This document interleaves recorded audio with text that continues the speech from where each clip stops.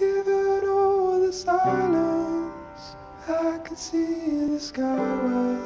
Sorry about that, back there. I haven't really been feeling myself recently. Green Bean, meet Newt. When I'm not around, he's in charge. You know, for a second I thought you had the chops to be a runner. Oh. To your face plant. Oh my God, what is that? I don't even know. Please, Please don't.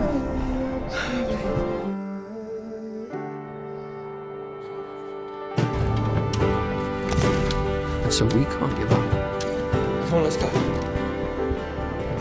You can't give up. No, you're not. You stay here with Gav. You can't do this on your own.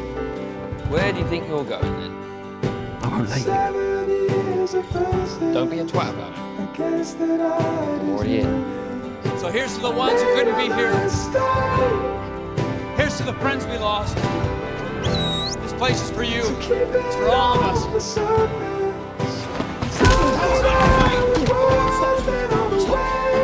Stop.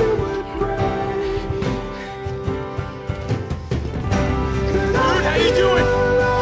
Don't rush me. I guess I can't hide this anymore. Why didn't you tell me? I didn't think it would make any difference.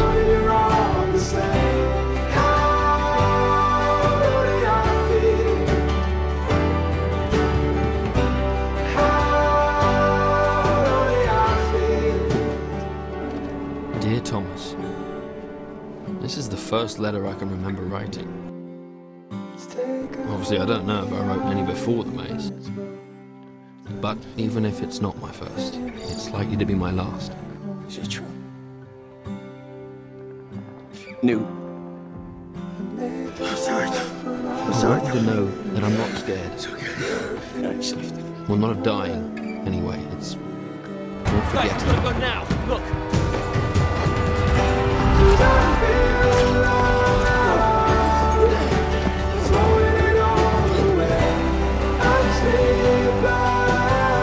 Don't lie to me! Don't lie to me!